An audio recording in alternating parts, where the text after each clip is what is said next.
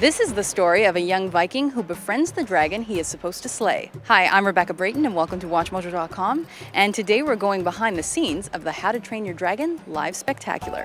Why don't we start by having you introduce yourself and tell us your role in the show. I'm Rami Newton. I play the role of Hiccup. In the movie there's like a war between Vikings and dragons, and basically what happens is Hiccup is like the loser in the village who can't kill a dragon. So, in the end when he shoots down a dragon, he ends up still not being able to kill him, but actually makes friends with him instead. I'm the chief, so I'm always constantly trying to find the source of the dragons to destroy them, to protect the family and the clan. I play Astrid, who is a love interest of Hiccup.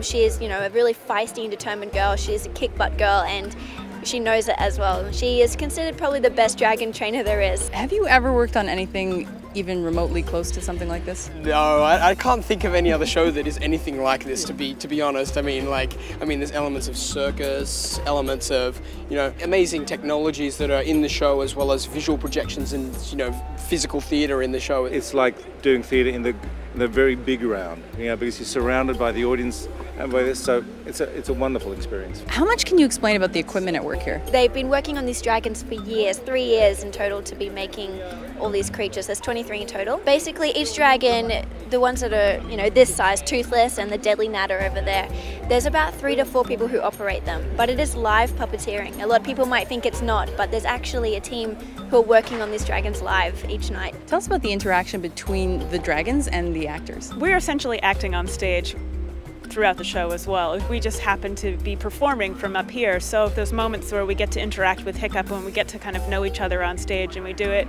anew sort of in each performance, that is kind of the most electric and exciting time for me, because we really do have to connect every night, every time, but it's always going to be a new experience because we have an audience. It feels like I'm acting with another person, really. It's amazing how skilled the puppeteers are on this show. It's incredible. What is voodoo puppetry exactly?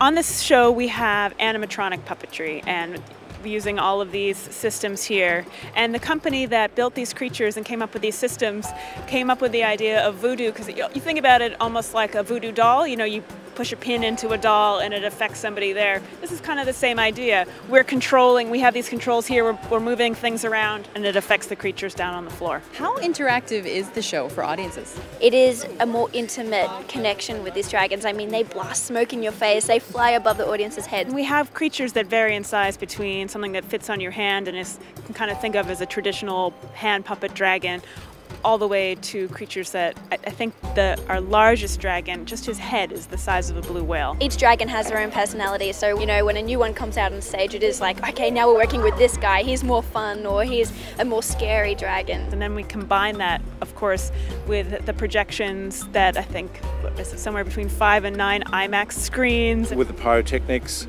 the fire, the flame, the smell, the action, it's really a multi-dimensional event with a beautiful story. Sounds amazing. Thank you very much. My pleasure.